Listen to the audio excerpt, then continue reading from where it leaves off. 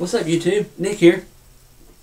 Attempting to do a VR for the Smoking Roosters 200 sub giveaway. He's giving away some cool prizes. So, hey, thought I'd enter and give it a try. I'd be happy with either one. The prize is the pipe or the Mississippi River half-pound. Start out by saying I'm smoking my little billiard here. Got me some Froggy Morton on the bayou. Some good stuff. Anyway, I want to say thank you, Smoking Roosters, for putting this contest on. I guess I'll get right into it. The first story was when I was in the 2nd grade. I remember it like it was yesterday, though. We were in class.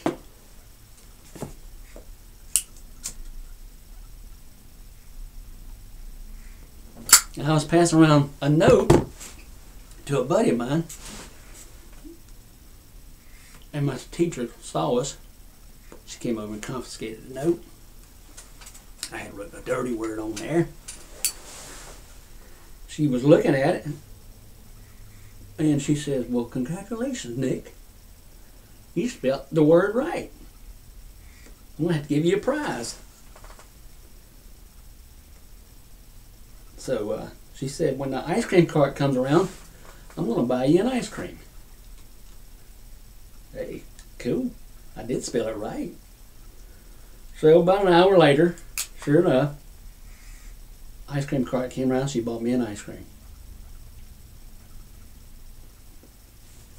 She says, "Come on up in front of the class." So I go up there. She puts the ice cream up against the chalkboard and tells me to hold it up there with my nose. She didn't even take the wrapper off, so I couldn't lick it.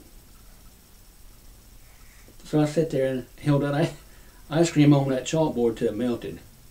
No. That's pretty embarrassing.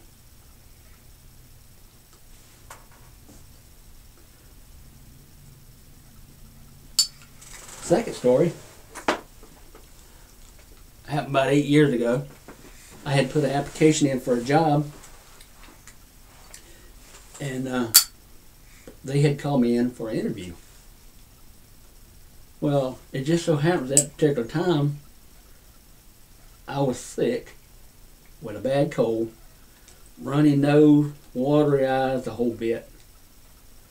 Well, I didn't want to miss that opportunity for the interview.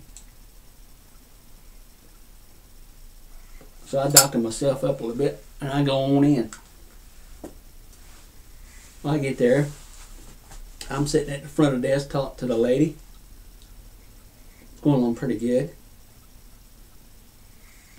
Well, I felt a sneeze coming on. And I tried to hold it, close my mouth. But it came anyway. Well, what happened was, a big old snot bubble, about that big as a tennis ball, come out my left nostril. And it just sit there forever, it seemed like. It was about the size of a tennis ball, but it might as well have been as big as a beach ball. And I'm sitting there looking at the lady, and we made eye contact, and I'm like thinking to myself, "Oh man, what am I doing?"